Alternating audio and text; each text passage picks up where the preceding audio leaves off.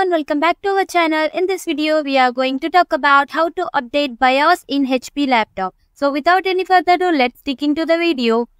Hey guys, if you want to update your BIOS in HP laptop, follow these steps. For that, you have to click on the Chrome icon. Then you have to open a new page here. Then type HP BIOS update. Then you have to click on the first official website here.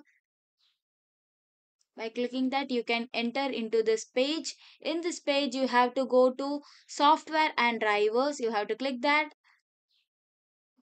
Then you can enter here. You can see this page. Here you have to select your product. Here I am clicking on laptop.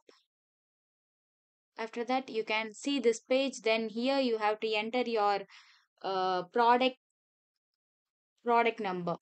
I'm entering. Then click on search button. Then it will search for your updates here. Then you have to select which windows you are using. Here I am using Windows 11. Select it. Then scroll down and give submit, but click on submit button. Then this page will open. Then scroll down and you can see BIOS system firmware. By clicking here, you can see download option here. You can download here. By clicking this, you can download here. Thanks for watching. Please do like, share and subscribe to our channel.